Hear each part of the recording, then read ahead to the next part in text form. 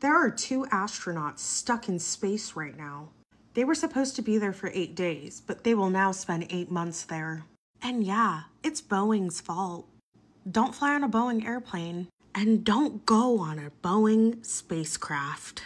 See, they went out to the International Space Station for what was only supposed to be a few days, and then their Boeing Starliner spacecraft ended up having a helium leak and thruster malfunctions.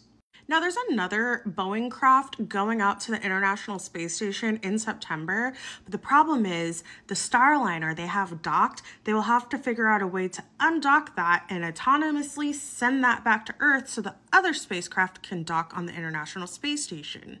But luckily, SpaceX will be able to get the astronauts home, but unfortunately it will be, a lot later than they planned on going home. I can't believe I wanted to be an astronaut when I was a kid. This sounds like an actual horror movie.